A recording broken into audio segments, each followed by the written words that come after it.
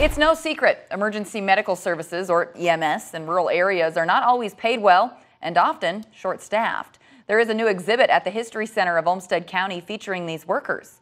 KIMT News 3's Emma Esteb joins us now in studio, sharing more about the issues EMS providers continue to face. Emma. Cami, the History Center's new exhibit is showcasing John Perkins, who founded Gold Cross Ambulance in 1962, which has now become Mayo Clinic Ambulance. He was a pioneer in the field of paramedicine.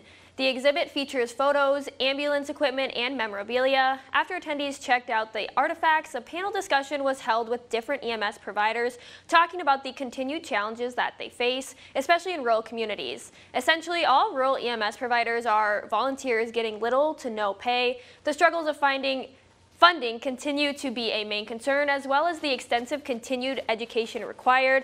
The job also takes a physical and mental toll on people.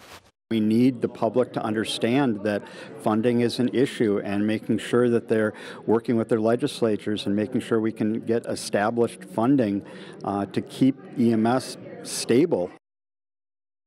And 2 bills were passed to aid EMS this year, one being a grant that different rural services can apply for to help with general funding needs, and the other providing an advanced life support vehicle in rural Minnesota.